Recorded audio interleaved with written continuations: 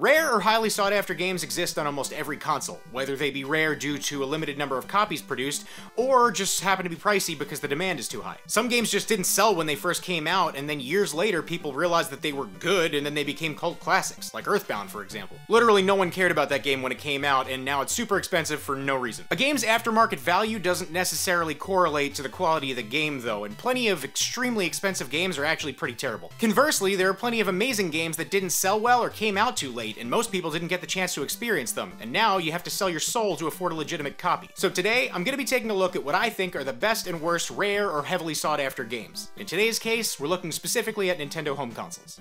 Alright, so what we're gonna do is, we're gonna go down the list of Nintendo consoles by generation, and I'll pick what I think is the best and worst rare or expensive games out of each console's library. Like all the other videos I've done so far, we're gonna do one best and one worst per console. Going into this, I had planned on doing all of them, but after doing some research, I realized the Wii doesn't really have any rare games anymore. The Wii U just barely does, and the Switch is too current to even try to make any kind of judgment about rarity in the library. So for this video, we're gonna go from NES to GameCube. Honorable mention for best and worst on Wii U, though, will go to Axiom Verge and Devil's Third. I don't really think I need to tell you which one is which.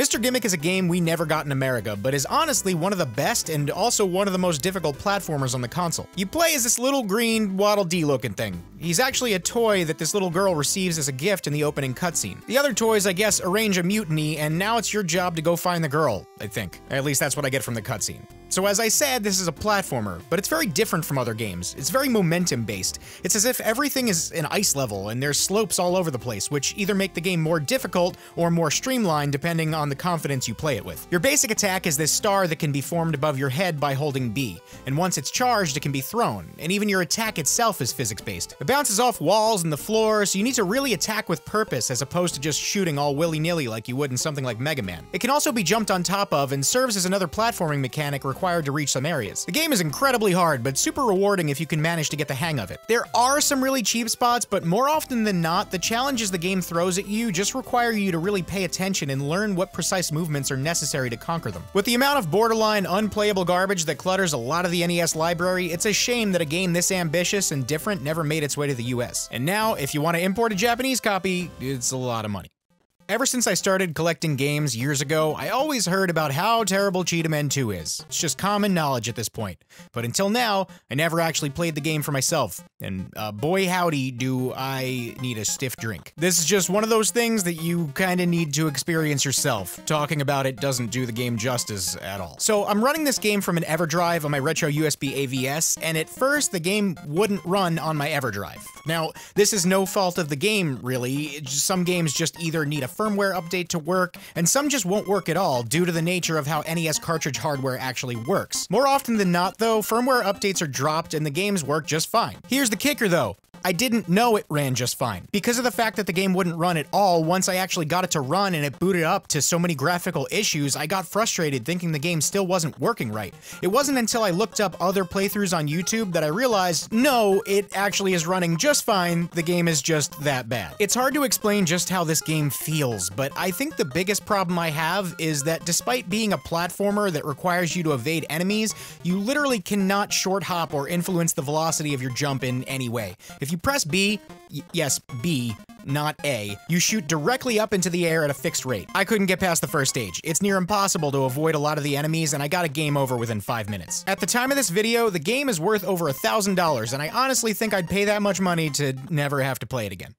Hagane is another game that's super difficult. It's also super rewarding once you actually get the hang of it, and there's quite a bit of depth to the controls. It's also the most Japanesest game I've played in a while, which is probably why the game didn't sell very well, since back then, American media tried to shield everyone's eyes from anything remotely Japanese, like Brock's delicious homemade donuts. You play as a quote-unquote cyborg ninja named Hagane, despite him looking more samurai than anything. You have your standard sword akin to how you attack in Ninja Gaiden, as well as a chain, shuriken, and grenades. Different weapons work better for different applications, kind of like in Castlevania, but swapping between them is cumbersome and there's also limited ammunition. You can, however, swap weapons while the game is paused, which definitely does help, but at the expense of a break in pace. There's also a couple super limited use magic attacks that can clear the screen of enemies. At first, I thought I had to be super careful around enemies, but eventually, as I got more comfortable with the controls and realized there were even more options for dodging and attacking out of a dodge, I got way more confident and the game became a billion times more fun. At the start of the game, I kept dying so quickly to the swarms of enemies enemies that the game throws at you, and by like 20 minutes in, I was able to clear stages while barely getting hit. It's a lot of trial and error to progress, kind of like in Mega Man. I actually do like that type of difficulty, but unfortunately, this game's biggest downfall is the fact that despite having unlimited continues, getting a game over starts you from the beginning of whatever chapter you're on, all which house multiple levels. So if you're at the very end of a chapter and you get a game over, you have to start multiple stages back. This kind of lives and continue system do not work well for a game where you need to learn through trial and error, and it's a huge blemish on an otherwise solid game. Still though, this game is great and totally worth playing.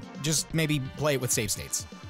So, for whatever reason, back in the mid-90s, someone thought it was a good idea to make a Super Nintendo game based on the 1995 live-action Casper movie. It's uncommon, and it's not good. It's a sort of puzzle exploration game, and is actually running on a modified version of the A Boy and His Blob engine. And that's about the only interesting thing about this game. You control Casper, who's followed by Cat Harvey, and you have to explore the mansion and save Cat's dad, all while protecting Cat every step of the way. This is incredibly annoying because nearly every single time you enter a new room that has enemies in it, Cat will duck down and stay in place until you clear the room of enemies. Combat, if you can call it that, is a frustrating, clunky mess. Throughout the game, you collect items that let Casper transform into them, and to defeat enemies, you need to transform into whatever items the enemies are weak to. This includes throwaway enemies as well as bosses, which come in the form of Casper's uncles. You also occasionally have to use items to progress, like this hole in the floor that Cat can't jump down unless you turn into a stupid pillow to catch her.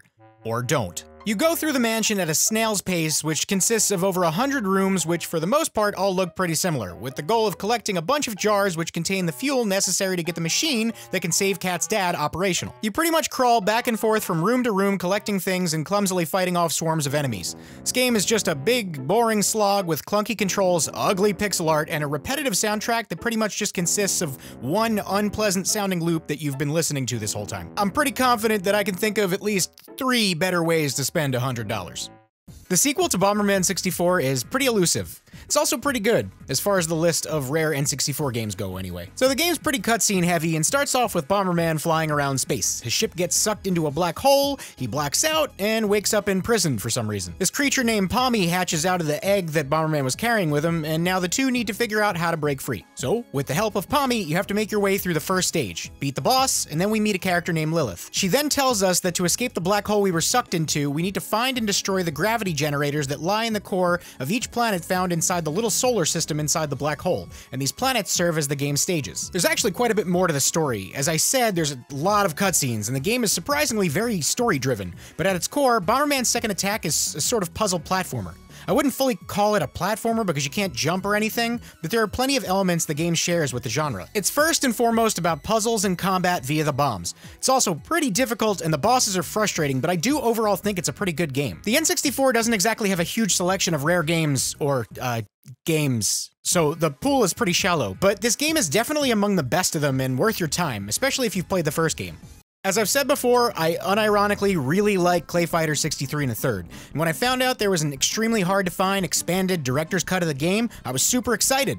And then I played it. Clay Fighter Sculptor's Cut is hot garbage. They added some new characters, but that's about the only positive thing this game has going for it. They removed a big chunk of the combo system, multiple special moves were removed, and the game's entire menu and assets look like it's a beta. A lot of 3D elements are replaced with, like, really bad static images, like here on the character selection screen or the little backstory demos. I mean, look at this game over screen. What is this? Earthworm Jim is now locked behind a secret character gate for some reason, and the whole game is just sloppy. I know a lot of people already don't like Clay Fighter 63 1/3, so coming from someone who actually does like that game, you can only imagine how terrible Sculptor's Cut must actually be. It's a bad version of Clay Fighter 63 1/3, so for those who already don't like the original game, this is double bad. It's been said that this was a Blockbuster exclusive only available to rent and was never commercially available, and judging by the lack of effort or polish, I can totally believe that.